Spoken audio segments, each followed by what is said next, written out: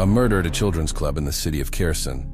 The director of the children's club, Skilled Hands, Emma Petrova, was found dead in the room where culinary classes were held.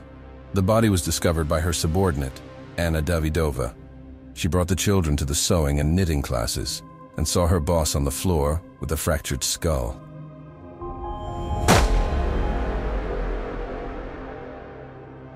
The expert determined the victim received a heavy blow to the head with the solid body of a meat grinder. The time of death was at least 12 hours ago, meaning the previous evening. The blow hit the parietal bone of the skull. A fragment pressed into the brain, causing bleeding. Death was instantaneous. The fingerprints on the meat grinder were erased. The deceased's colleagues told investigators the classes ended at 7 p.m. yesterday. Everyone left, and Emma stayed behind to clean up in the kitchen. In her class, she baked cookies with the children. The dough was passed through a meat grinder. Perhaps this was the first thing the murderer grabbed.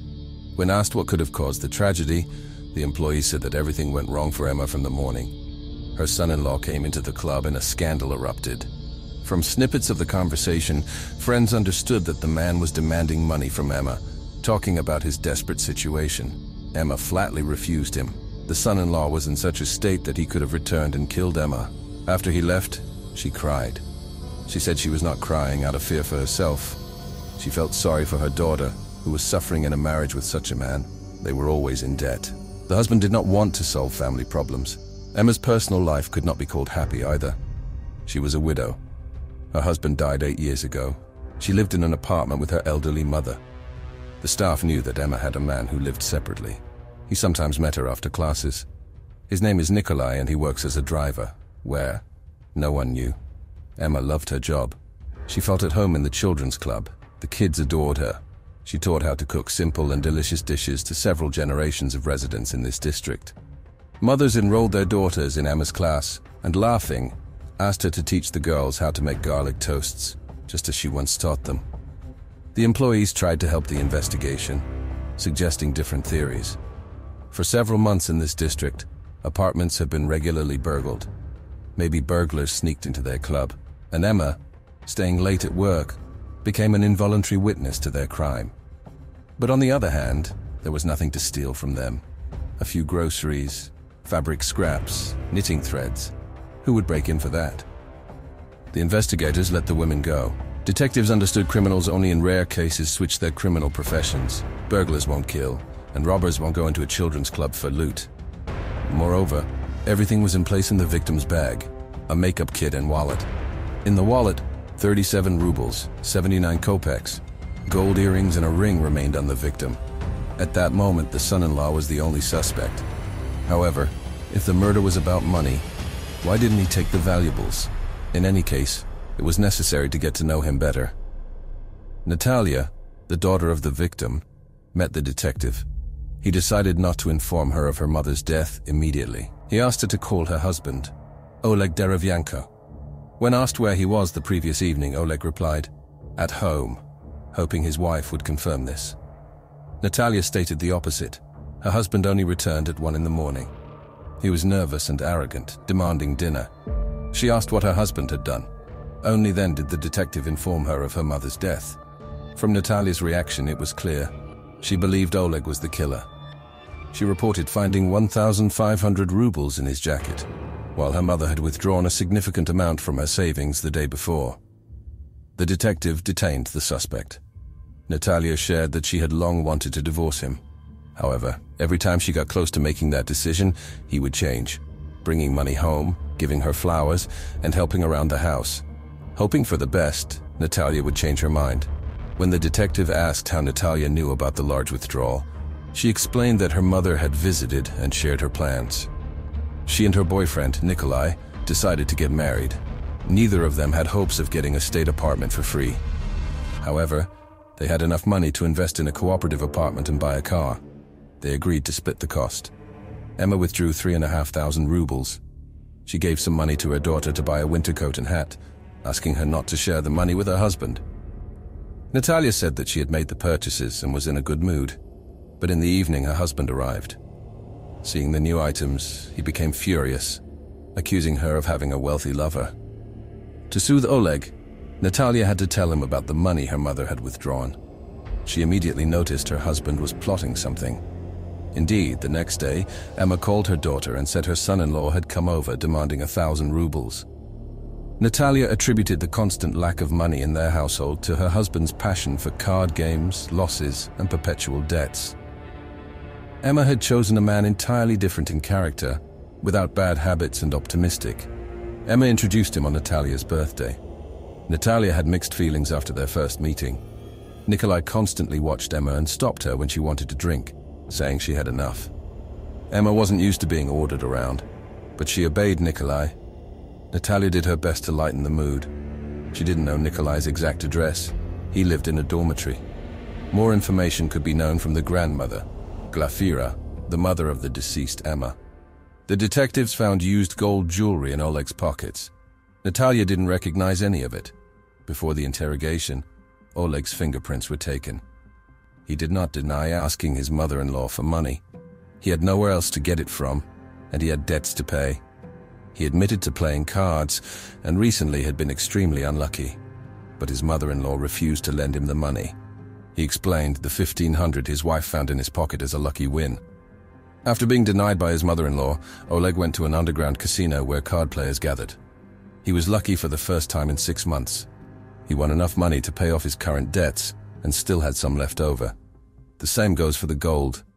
One of the players, Veniamin, had nothing to pay with, so he bet gold jewelry.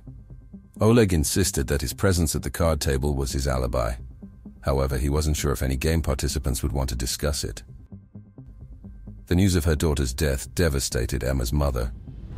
Glafira considered her granddaughter Natalia to be a foolish and lazy freeloader, always living off her mother's money. About Nikolai, her daughter's partner, she spoke with caution. According to her, the man had served a long prison term for murder.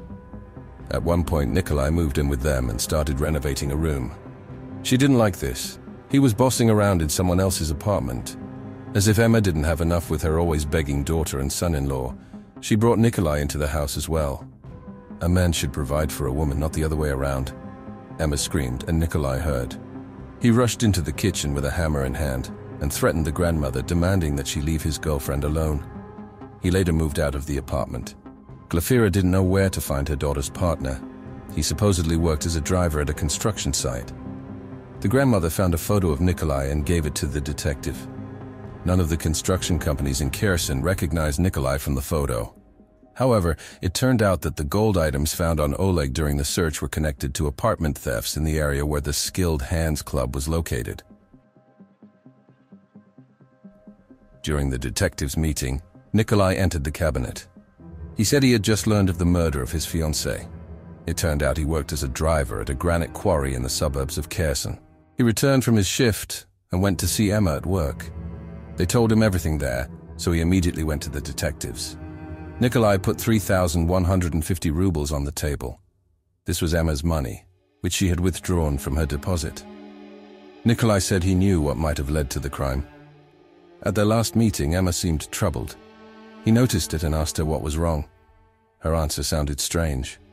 Emma said she was disappointed in someone close to her. She refused to name the person, saying she would sort everything out herself. Nikolai's information seemed more aimed at confusing the investigation than helping. The detective said that they knew about his criminal record. Nikolai confessed he indeed had served a long sentence for murder. He caught his wife with a lover. Rage took over, and he attacked both. The wife survived, but the lover did not. There was no reason to detain Nikolai. At that moment, the detectives were informed that a man had appeared in the underground casino where Oleg played cards. The owner was a well-known figure in the city's criminal world, nicknamed Sava the Bald. He tried to run from the detectives, but was caught. Reluctantly, Sava admitted that on the day, Oleg had beaten a famous burglar named Veniamin Kislenko at cards. The detectives realized that the jewelry seized from Oleg might help solve the series of apartment thefts in the district and perhaps even lead to solving a murder. The door to Kislenko's apartment was open. The detective realized he was too late. Veniamin lay dead on the floor. The arriving forensic team determined that the murder occurred 3 days prior. Veniamin had been struck in the head with a hammer. An open suitcase filled with belongings indicated that the man was planning to leave. possibly because of gambling debts. In the kitchen, they found garlic toasts. The detective remembered. A club employee had said that the murdered Emma had taught how to make it. A handmade teddy bear was on the sofa, next to the suitcase. The detective remembered seeing a similar teddy bear in the children's club. As far as he remembered, the craft class was led by Anna Davydova, a young club employee who had discovered Emma's body. Of course, the toy in the burglar's house could have been a mere coincidence. But there were already 2 murders in the case, and it was essential to trace the chain, how the knitted toy ended up in the burglar's house. In Anna's apartment, the detective found a woman whom Anna introduced as her friend, but the detective immediately understood. She was a black marketer dealing in items brought by sailors from abroad. In the trader's hands was a list of items chosen by Anna. The total cost was 850 rubles, a huge sum considering a monthly salary of 100 rubles. Anna hurriedly said that she had saved this money by denying herself everything. The detective took both women to the police station. An expert informed over the phone that Anna Davydova's fingerprints matched those found in the murdered burglar Veniamin Kislenko's house. The detectives discovered that Anna had dated Veniamin 5 years ago and even planned to marry him. But shortly before the wedding, the groom was arrested for burglary. However, as his fiancée, Anna visited Kislenko in prison. The detectives obtained a search warrant. They found 15,000 rubles and gold jewelry in Anna Davydova's apartment. Anna couldn't explain the origin of the valuables, but they were quickly identified as stolen from apartments. The detective presented Anna with the forensic results. Microscopic traces of Emma Petrova's blood were found on her coat. Anna started arguing that everything happened accidentally, that she herself was a victim, and the children were to blame, having provoked her with their chatter. Working with children, Anna knew many details about their family life, parents' earnings, savings, and the naive kids even told where adults kept money and valuables. Chatty and envious, Anna relayed information to the recently released Veniamin Kislenko. He proposed the crime scheme. She asked children for details and records the necessary information, and he would go to the given addresses and commit burglaries. Anna wanted to refuse, but Kislenko painted pictures of their future lavish wedding and luxurious life. That's how the gang was formed. From November 1976 to February 1977, 11 apartment thefts occurred in the district. A week before Emma's murder, an apartment in the same building as the children's club was burgled. Galina, the grandmother of one of the girls from the club, had a costly jade ring stolen, a gift from her late husband. Emma Petrova remembered that ring well. Galina wore it often. It was this ring that gave Anna out. On the evening of the murder, Emma was delayed in the kitchen, needing to wash dishes after baking cookies. Anna offered to help and suggested they walk home together afterward. Emma told her she didn't need to wait, but just asked her to close the windows in the room. Anna placed her purse on a chair in the kitchen and went to close the windows. Suddenly her purse fell, spilling its contents. Emma wanted to put everything back and spotted the familiar jade ring. She pieced everything together. Anna realized that Emma now had direct evidence of her involvement in the burglaries. She grabbed a meat grinder and struck Emma on the head. The young woman blamed everything on her fiancé. He was the one who instigated her involvement.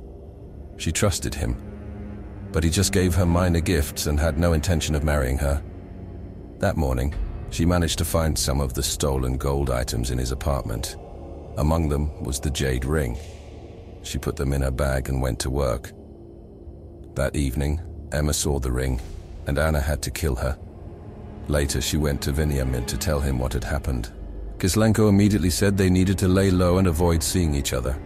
It was better for him to disappear. He decided to run away, leaving Anna behind. She realized he no longer needed her, grabbed a hammer, and struck him at the back of his head.